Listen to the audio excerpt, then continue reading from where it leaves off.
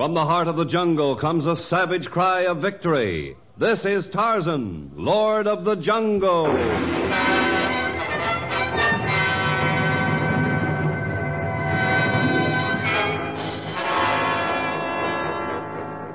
From the black core of dark Africa, land of enchantment, mystery, and violence, comes one of the most colorful figures of all time, transcribed from the immortal pen of Edgar Rice Burroughs. Tarzan, the bronzed white son of the jungle. And now, in the very words of Mr. Burroughs, the story of Lake of Blood.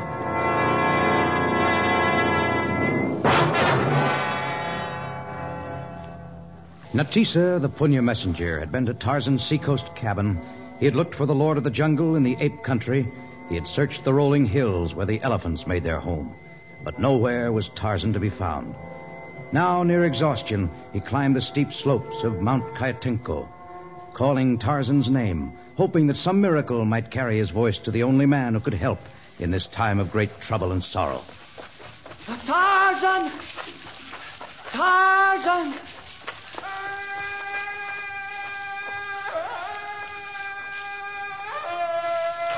It's Tarzan! Tarzan! Tarzan! Natisa, what are you doing in this part of the jungle? Natisa hunt Tarzan. All over he look. Oh, what is wrong? Why do you search for me? Torgo. Something is wrong with my small friend. He's sick? Not sick. He's lost. Lost? 2 days ago, many cranes fly over Punya village. Yes? Torgo asked Mama Daganya where they go. She not know. He asked chief, warriors of tribe. Their answer's not clear enough for Torgo. Go on. We not sure what happened. But after second flock cranes pass over village, Torgo gone.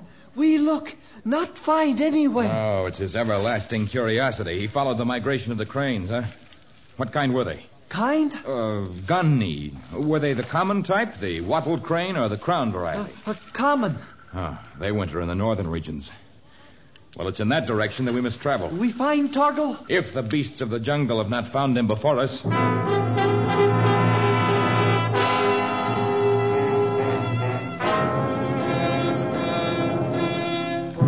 Torgo had already been away from home for 2 days. The chances of finding him alive were slim. But Tarzan would not rest until he had either found the native boy or learned his fate. Tarzan's first inclination was to leave the exhausted Natisa, take to the upper level, and speed to the northern country as quickly as he could. But reason prevailed upon him to adjust his speed to that of Natisa. Once the winter home of the cranes was reached, 2 men could circle a district more easily than one. I think we're getting to the edge of the crane country, Natisa. Maybe Torgo lose trail of crane, though.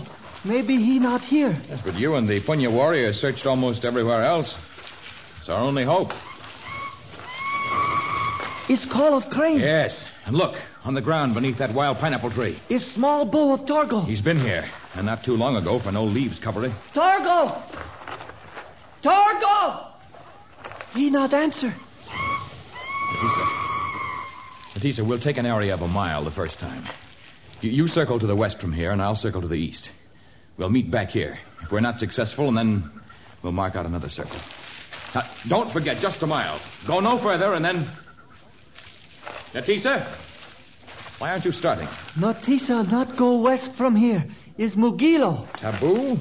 I know of no taboos in this district. West here is Kiwanavisi. The Lake of Blood?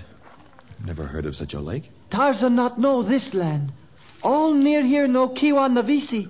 Natisa not go west. All right, you circle east. I shall travel west. West is Kiwanavisi. It's home evil demons. Shore washed with dead butterflies. Fish not live in water. No man ever come back from water that is red. A Kiwanavisi much Mugilo. Oh, taboos and lakes of blood. Sometimes my native brothers make me angry. Torgo's life is at stake. I shall waste no further time with your superstitions. Tarzan is not afraid of the Lake of Blood.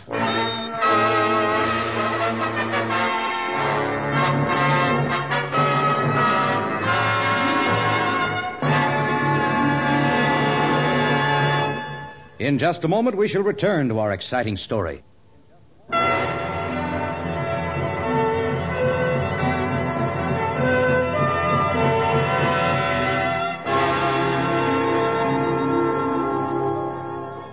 Hour followed hour, and although Tarzan and Natisa covered a wide area, in circles of ever-increasing circumference, they found no further trace of the native boy Tarzan loved almost like a son.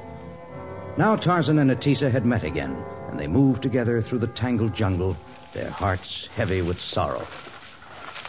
It's no use. Torgo not here.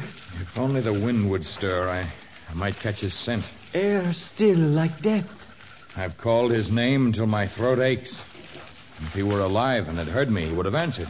Maybe Tarzan should make cry of bull ape. Travels many miles. Yes, that's true. My call can be heard far beyond the reaches of my normal voice. Well, it's worth a try.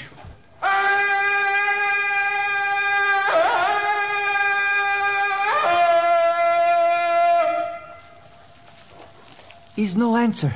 I think I heard a faint voice. Natisa not hear anything? I did not hear much, Natisa, but I could swear I heard something. From where? From the district that you consider taboo. Are you coming with me, Natisa? Nadia, Natisa come part way with you, but no go near Lake of Blood.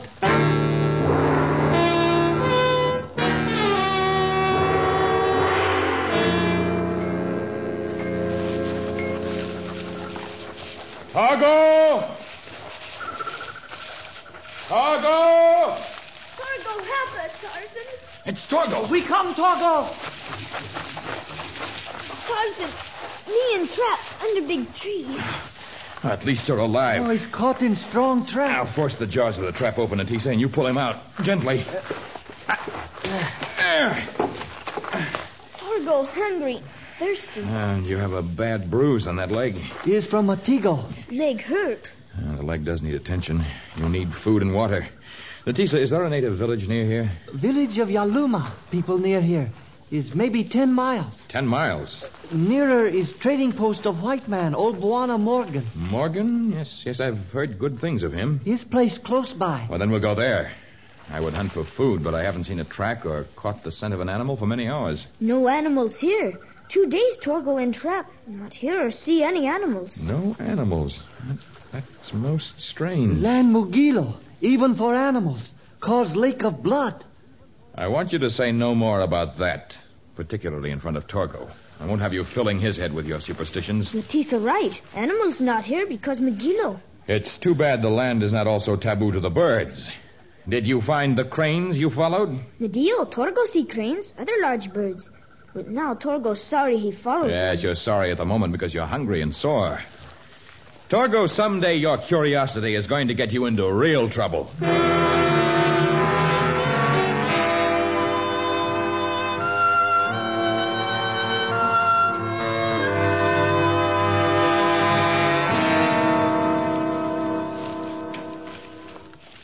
Ahead is store of Buana Morgan. A store?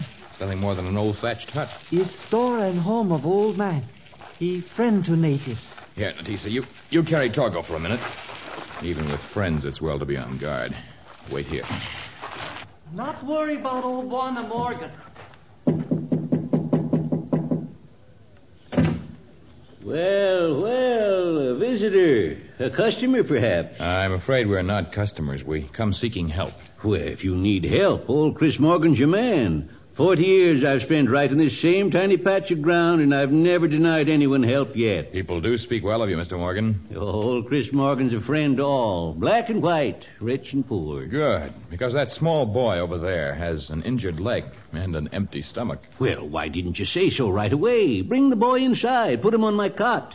I'll go in the back and rustle some grub and find some bandages, just to make yourselves at home.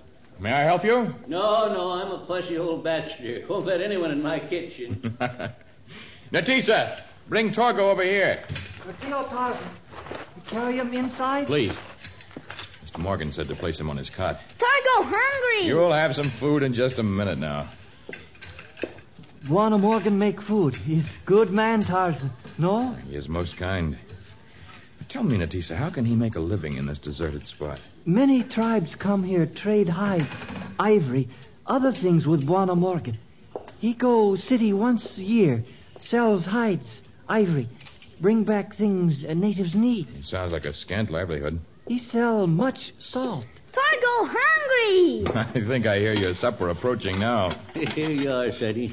Some nice broth, some smoked meat, and some tin biscuits. That ought to hold you for a bit. I think it will. Torgo, where are your manners? Santa Buona, Morgan. That's better. I'll see if I can dig up some antiseptic and bandages to fix up that leg, and then I'll rush for a little grub for the rest of us. Oh, no, Natisa and I can fend for our own food. We would not deprive you of your stores. Nonsense. I'm glad to have company. Never did like eating alone. Oh, pardon me a minute. Well, this is my old friend from the Yaluma tribe. Who inside? Oh, just a young native boy who's been hurt and a couple of men who brought him. Come in. I'm afraid I didn't ask your names. I am Tarzan. This is Natisa. The boy is Torgo. They are of the Punya tribe. Oh, the Punyas, eh? Well, meet Kalusu. He is the chief of the Yalumas, and he and his brothers have come to do business with me. Not talk business front of strangers. Who are you? I have just told you our names. Why you come our country? I do not like your unfriendly attitude, Kaluzu. And I feel no need to tell you why we've come here. Now, just a minute, folks. Just a minute. There's no sense in having hard feelings. Sit down, Kalusu. I was just going to bring out a little smoked meat. Maybe Kalusu not break bread with strangers. Me go now. Come back other time. No, we will leave. Mr. Morgan, you have been kind to us, and I will not remain here and spoil your chances of conducting business. Nonsense. Kalusu, these are my friends. If you can't be civil to them, be on your way. Me be on way.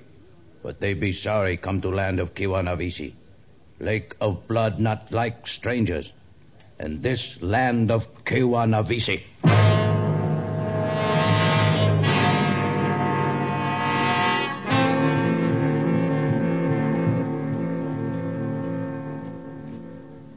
Well, despite the warning of Kalusu, the past few days have passed quite uneventfully. This is a peaceful land for the most part. And so far as the legend of the Lake of Blood goes, well, I don't know. The best thing to do is just steer clear of the district and let well enough alone. Natisa, steer clear. We go home now, Tarzan? Torgo's leg better. Is the hurt all gone, Torgo? All gone. Torgo's strong now. Can hunt elephants and elephants and hippos. Good.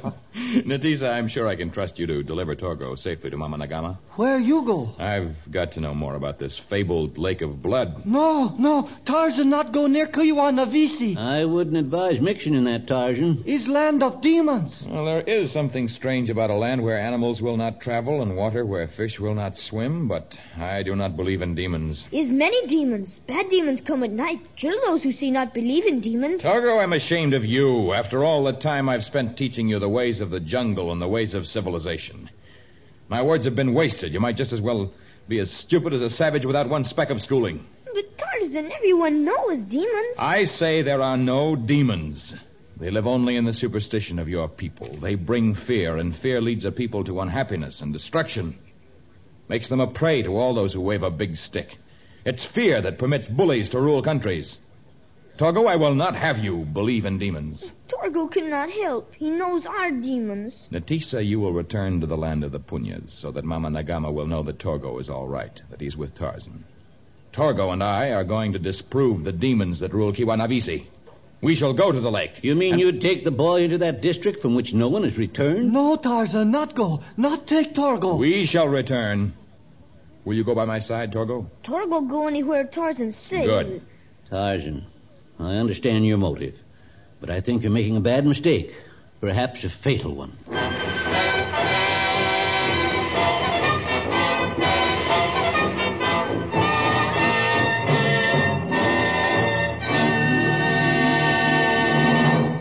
In just a moment, the exciting conclusion of our story.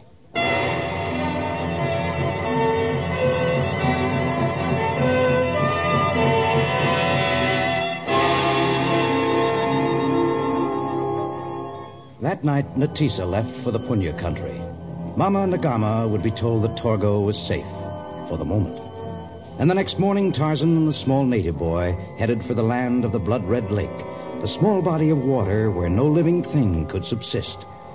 And yet the bright rays of the sun filtering down through the overhead jungle growth seemed to belie the sinister legend of the district. You see, Torgo?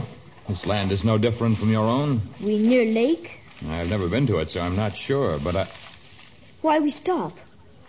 I heard the snapping of a twig far off. Is animal or man? I've caught no scent yet. Oh, we shall see. We grab vines, swing to upper level? Perhaps. Let's be still just a moment. The sound was caused by men, several of them, and they follow us. All right, Torgo, jump onto my back and hold tightly. We'll swing up into the trees. They're holding tight? Much tight. Torgo strong. There.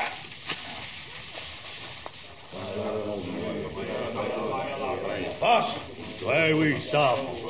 Tracks of white jungle man and boy end here. Where they go? Kalusu not know, but we find. Kalusu tell them leave land of Kiwanavisi. Must find. They use trick so not leave trail. We find. They not grow wings and fly. That sound like boy. His laugh of boy came from tree. Yes? It came from the tree. Oh, I have knocked all your weapons from your hands. If one of you makes a move, I shall run my knife through you. We not move. You can come down from the tree now, Torgo.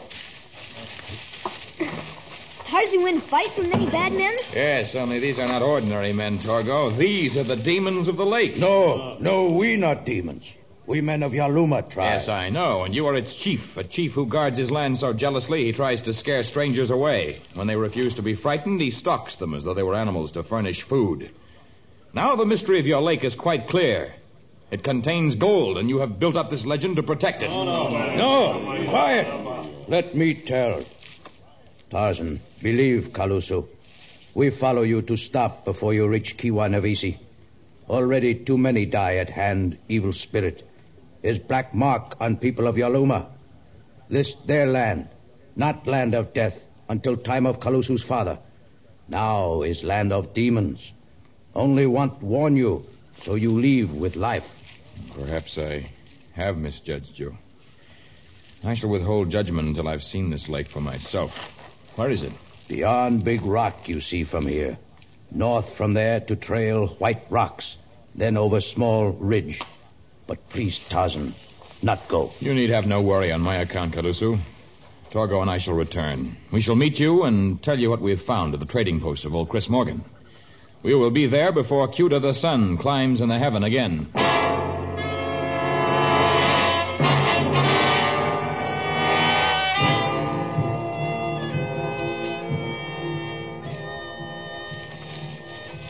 Now Tarzan knew the exact location of the lake. Torgo and he pressed on through the lush foliage that sheltered not even a single animal. Along the trail that was marked by the white rocks, up the side of the small ridge that the native chieftain had described. And when they had reached the top of the ridge, they stopped abruptly, and their jaws hung loose in wonderment.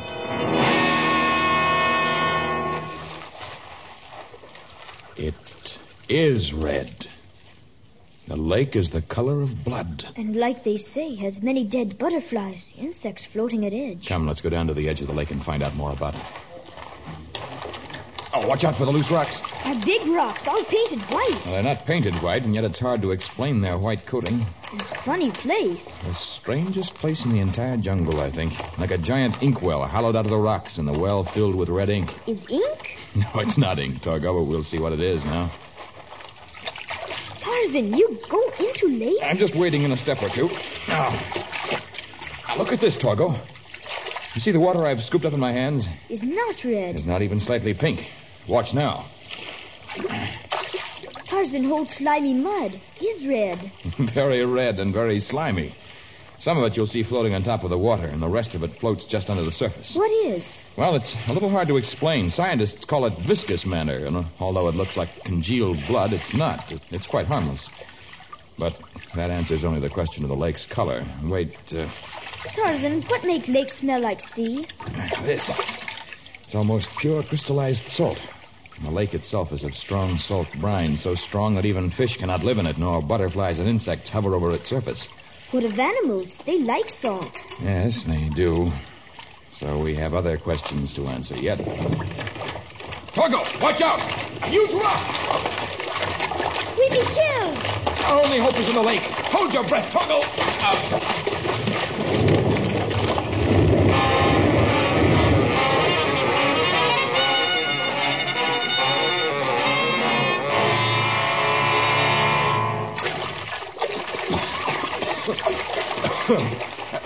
escape. Torgo wet and sticky. Swallow some strong salt water. It won't hurt you any. Those rocks might have. What make rocks fall? I saw no one. The strong odor of the brine prevented me from catching a scent, but I think we're getting closer to the solution of our mystery, Torgo. Climb on my back. We must move quickly now. Is small Giacula? Yes, I see the path. I think I know where it leads. Is Numa the lion is dead? Very dead. Yet there are no signs of a bullet wound or the mark of an arrow. Look, Ant's dead, too. They came to feed on the carcass of Numa, and the poison that killed him also killed them. No creature has been too small or too unimportant to escape the villainy of him who controls the lake of blood.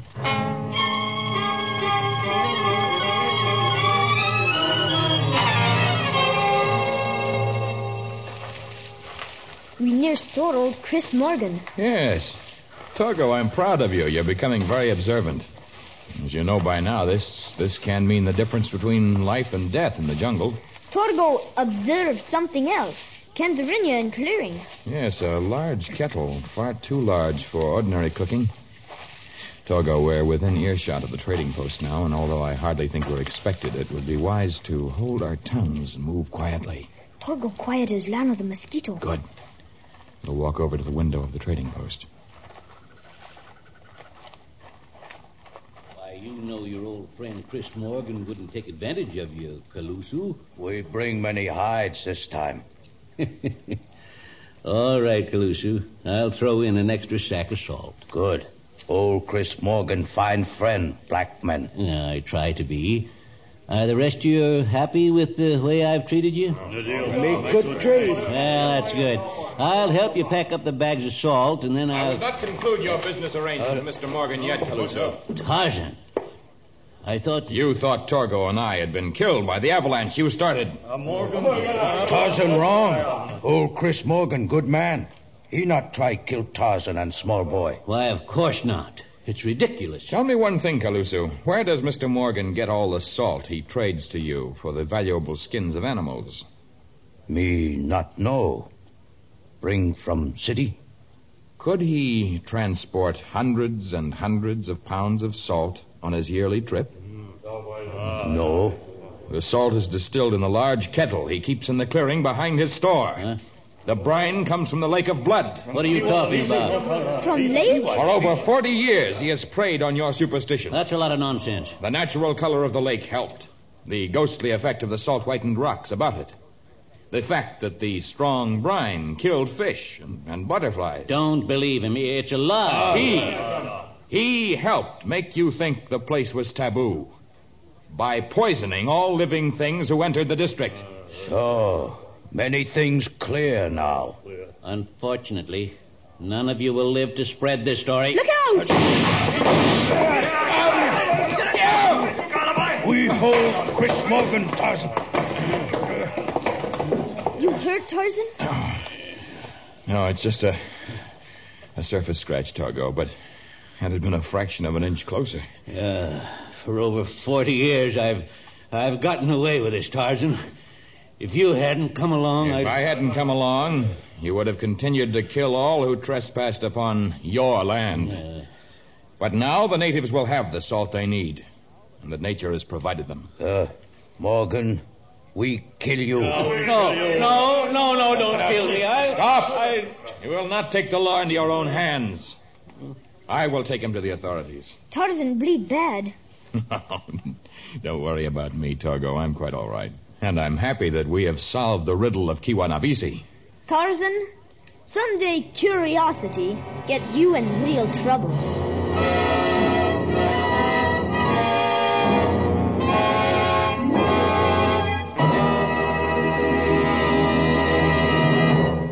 In just a moment, a preview of our next exciting episode of Tarzan.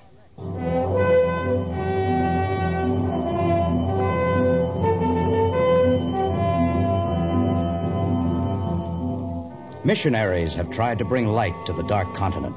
But just when we begin to believe the jungle people have changed, we hear the voodoo drums and the incantations of the witchmen. We see a pin stuck through a voodoo figure, and we recognize it as the sign of death. For pagan savagery still exists, and Congo magic still casts its spell. Tarzan, a creation of the famous Edgar Rice Burroughs, is produced and transcribed by Walter White, Jr., prepared for radio by Bud Lesser, with original music by Albert Glasser. This is a Commodore production.